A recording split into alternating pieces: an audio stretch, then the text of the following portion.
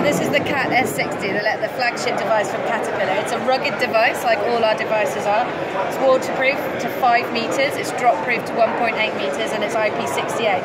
The thing you'll immediately notice about it is it's got 2 cameras on it. It's got the FLIR thermal camera and the visible camera.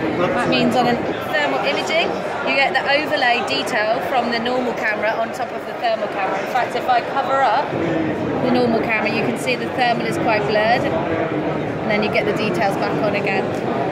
If I go into an image, you can see them working together as an overlay. Every pixel in that image is saved data point, so I can go back into it afterwards and look at different areas of the image for temperature readings after I've taken the photo or video.